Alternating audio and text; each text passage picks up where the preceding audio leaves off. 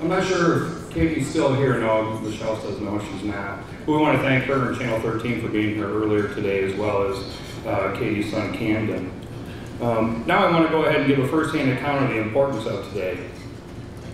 I'd like to go ahead and announce and welcome Jack O'Neill. He's the Honorary Chair for this year's event. Jack is now 10 years old, if you want to come up, Jack. Jack's now 10 years old and has had many personal experiences with being in the hospital. And after some of these experiences, Jack had a conversation with his parents and wanted to go ahead and start a charity for giving out toys for hospitalized kids. So he's done a lot of work. So you want to come say hi, Jack? Hi, I'm Jack O'Neill. Thank you so much to the foundation for inviting me here today. This is my 5th year sharing this story at Rockford Memorial Holiday Toy Drive. Over the years, I've shared my personal story and also the story of my charity, Little Hands Make a Big Difference. I started Little Hands when I was 6 years old. Following a surgery, I had to lengthen my leg. For 3 years, my family and I worked really hard to fundraise for hospitalized children. I'm proud to say we have raised tens of thousands of dollars, and every penny has gone back to buying toys, games, and stuffed animals for hospitalized kids. This has been a very remarkable year for me. Unfortunately, that leg that I had surgery on was still having issues. The doctors gave me multiple options of surgeries. I suggested something different. I made the hard decision to amputate my leg. In February, I had the operation done to my leg. After 3 days in the hospital, I was very excited to be coming home. I was fortunate that I recovered quickly enough to return back to school after 2 weeks. Soon my life felt normal. Well, besides the fact that I was missing half my leg. My family and I were very excited because we started to think it was going to be a piece of cake. But then the real work began. Boom, boom, boom.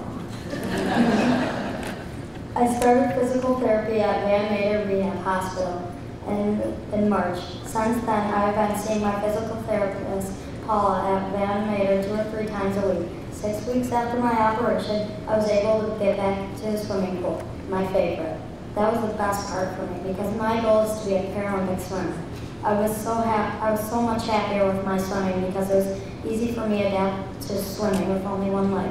A lot of people ask me, how do I swim with just one leg? Well, I do it the same way as you, just have to work a little bit harder. 1 month after my operation, I got to try my first prosthetic leg. And after months and months and months of appointments and fittings, I will finally get my permanent prosthetic this afternoon.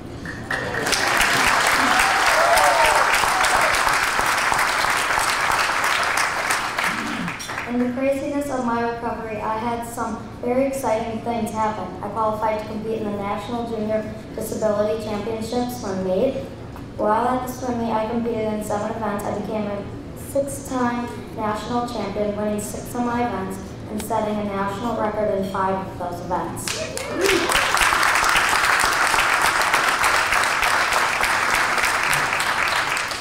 This summer, I met a United States para-triathlete who encouraged my brother and me to compete in a triathlon. We joined 1,000 other kids in the Chicago Kids Triathlon. I was shocked to win the para-tri division using a hand cycle and a racing chair.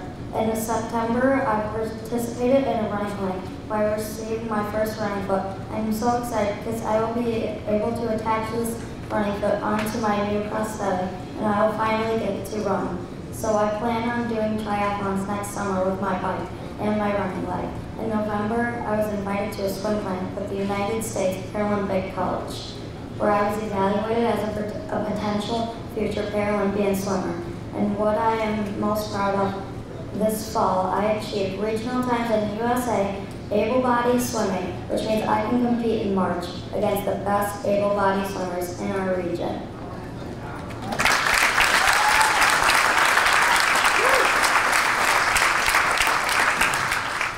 And the other highlights of my year have been learning how to downhill ski, meeting the Chicago Blackhawks team, and parasailing in Mexico. As you can see, I've been a little busy, and something happens when life gets real busy. You get caught up in your busyness. You don't really think about anything else besides your busyness. And then you forget that what's a big problem in your life could be just the smallest problem in someone else's life.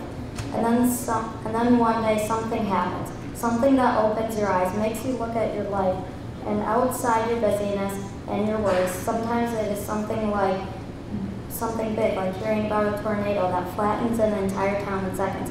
Or sometimes it's something smaller, like a breakfast meeting where you have to bring a toy for a sick kid.